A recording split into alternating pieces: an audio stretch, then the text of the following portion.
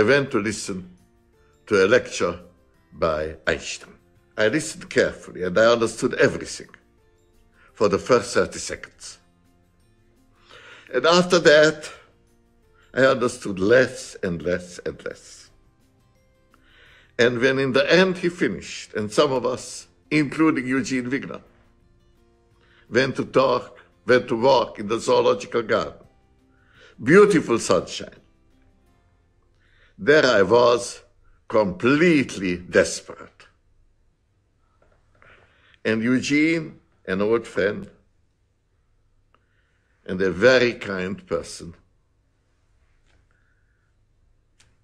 comes to me, "What's the matter?"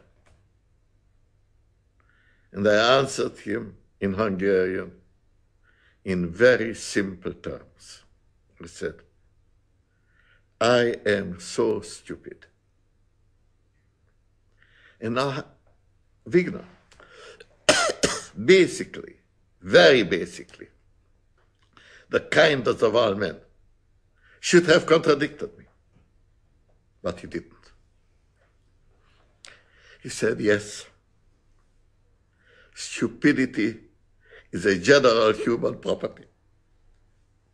Now, you know, the remarkable thing is that he made me feel much better.